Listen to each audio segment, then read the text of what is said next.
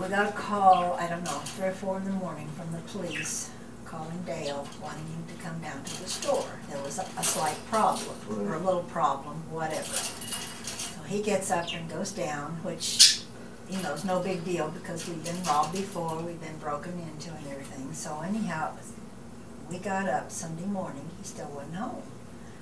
This was about 8 o'clock, and so I was getting up and I was getting you kids ready for Sunday school. And I forget which one, I think it was Jackie come running and said, Mama, she said, somebody's dead at our store. And oh my God, you know, I said, you know, what? She had the radio on.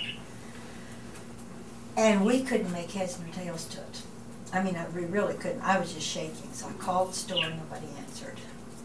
Didn't know what was going on, so needless to say, we didn't go to church. Yeah. And we listened to what we could, and then, of course, Dale came, I don't know what time he got home. I don't remember either. It must have been noon. And he was just absolutely devastated. So you didn't know until he got home? Well, I knew there had been a murder, yeah. Yeah.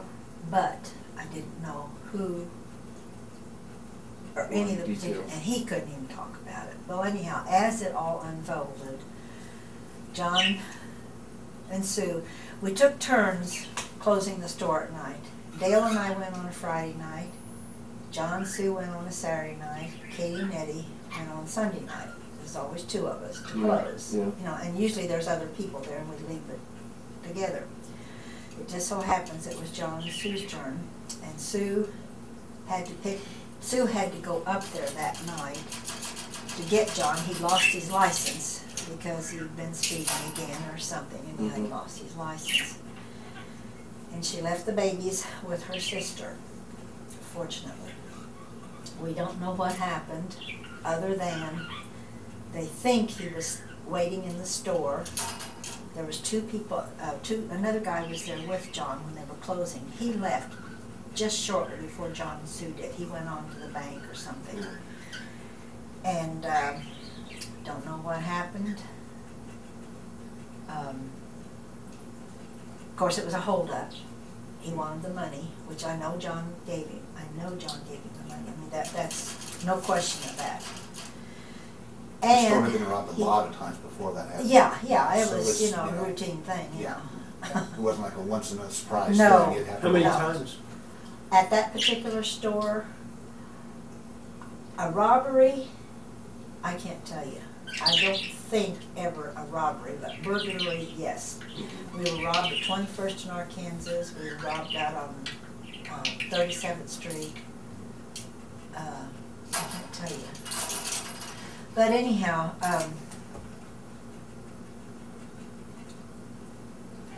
whatever happened that night, evidently, the police think that this guy made an advance to Sue. She was awfully cute. She was a cute little girl, and made John mad because there was evidence of a struggle.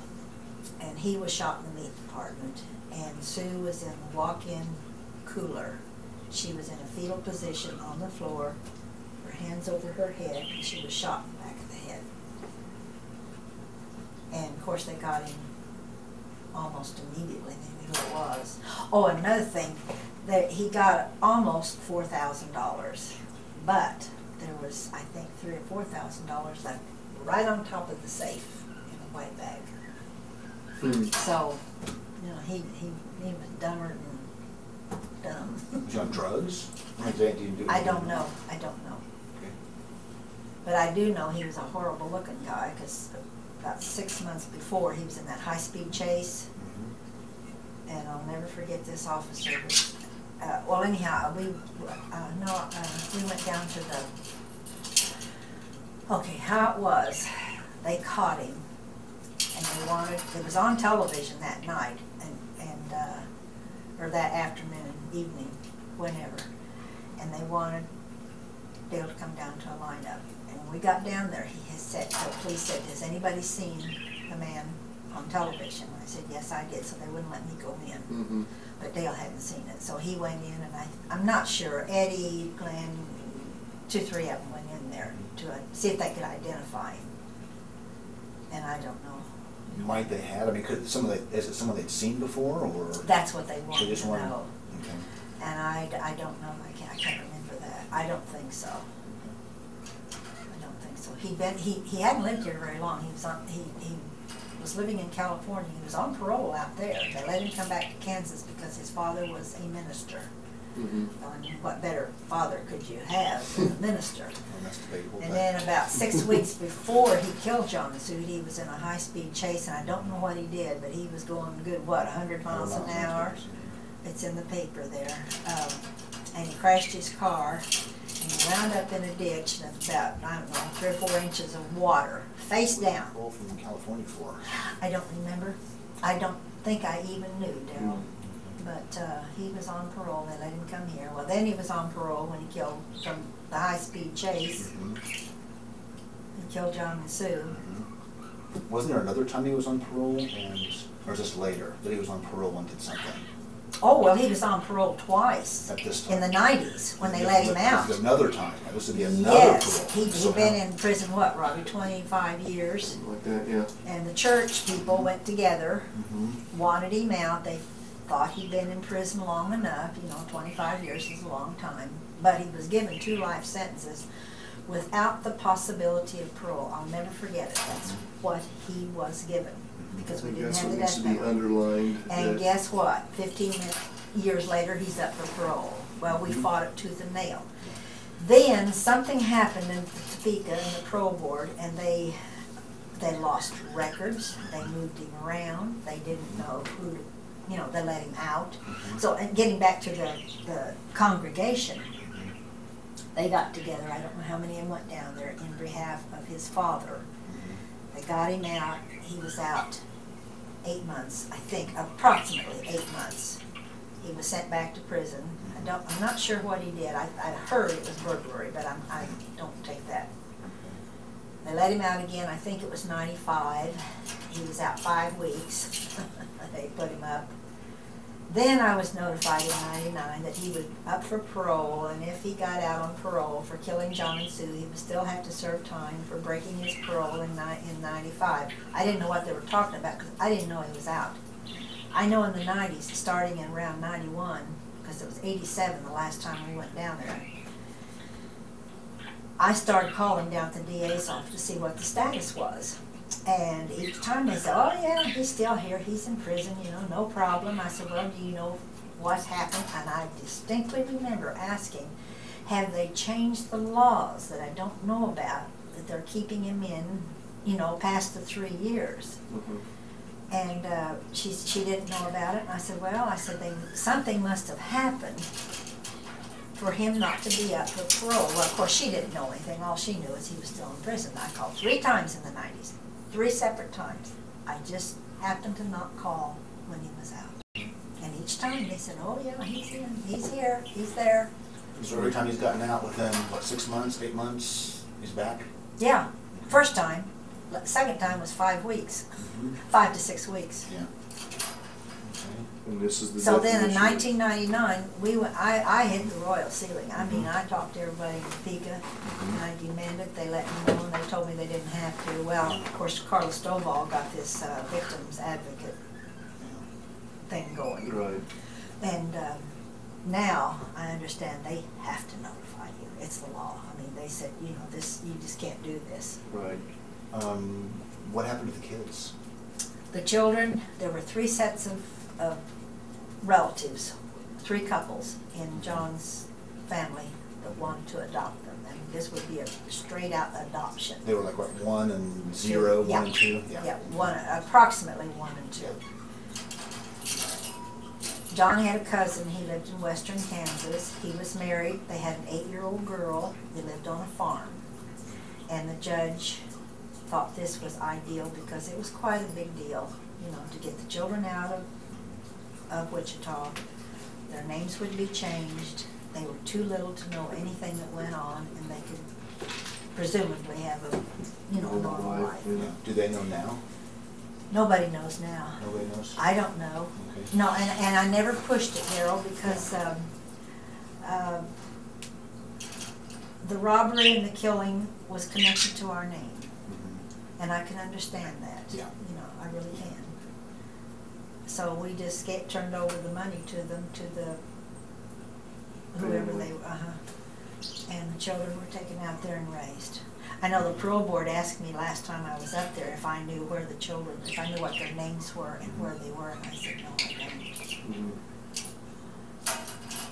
I have no way of knowing. So then, when he got out on parole, he got out, he served his time for the murders then. And he was Yeah, out on yeah, parole, and he for the broke the murders. parole. Yeah. So now, what we're gonna do now is, the murders have been, he's done his time. The question is, No, he hasn't done his time. well, if he got paroled for the murders, Yeah, but he broke the parole, so he's back to square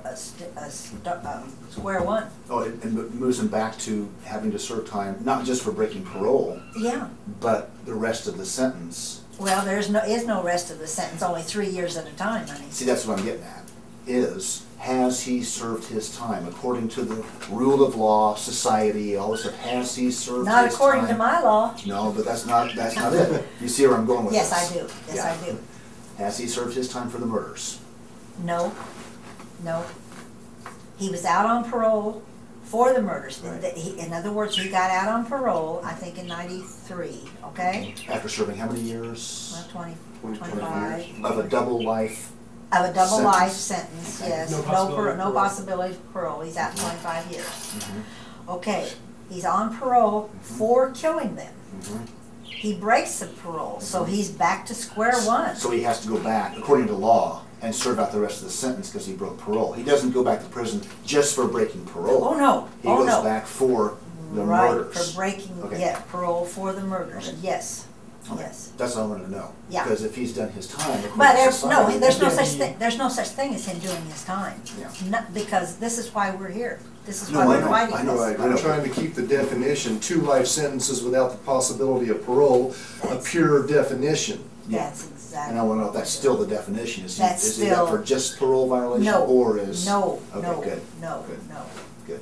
Because I can see And it someone looks saying, well, he's like- done his time, so he's rehabilitated, that's it, you know, and you're like. Well, if we It's like didn't, double if we murder. didn't, You can't okay, let me try tell you. twice. Oh, I know.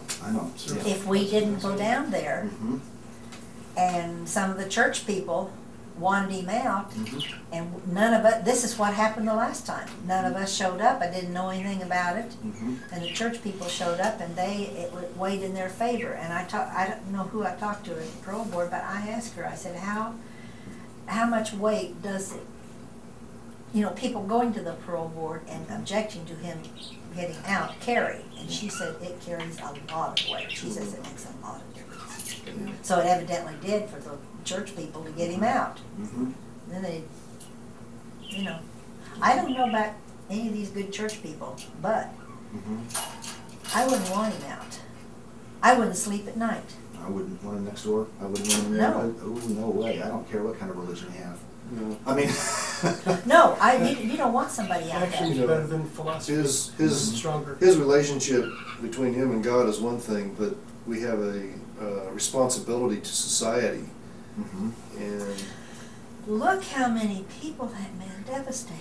For Oh, no yeah. reason. oh yeah, All he had to do was take that damn money and walk out. That's all he had to do. yeah. They would have caught him eventually. He was out gambling it. I mean, that's how they caught him. He had all this money thrown around gambling. But just robbing a store, I don't know what the sentence would have been, but he would have, he would have gotten out and killed somebody else. I do believe it, but Oh, yeah. I believe that too. Okay. I don't just- want him out. Yeah. I do not want him out. I want him to die in prison. Mhm. Now call that vicious, vendetta, whatever, I don't care. No, I it's don't obviously care. what our society has deemed reasonable punishment for his crimes. So Yeah. you're not out of line. You're right in No, line with it's, that because there's you no know, possibility. Well- Human life is Same so thing. valuable that if somebody's going to take a human life, then they need to be willing to pay for it. Mhm. In that sense, it may not be the death penalty, but it's Mhm. Yeah. at least it's protecting the rest of us. The rest, yes, All I'm gonna that's- ask the parole board is to stand by the original sentence. Right, Yeah, that's it. all. See, that's what I was asking. Right. Yeah. Is that still valid? Oh, yes, Because, it is. I Oh, can yes, it just is. see It's someone very who's- valid. I had the same question too. Yeah. It's very valid, yes. Okay, good. The parole, all he would, hypothetically, they say if he gets out, see, let's say he gets out this time for the murder of John and Sue. Mhm. He's still got to serve, what is it, I got the letter there, 20-some months for breaking his parole. It's a Mhm. separate thing. Yeah, So, yeah, he's back to square one. okay, good, Except he's gonna have more time because he broke his parole yeah, if he gets out. yeah. Think we got it? I think we got it. All right. Got any Okay. more I questions? will put that on the CD. Okay. Got it. Yeah, well, no, I just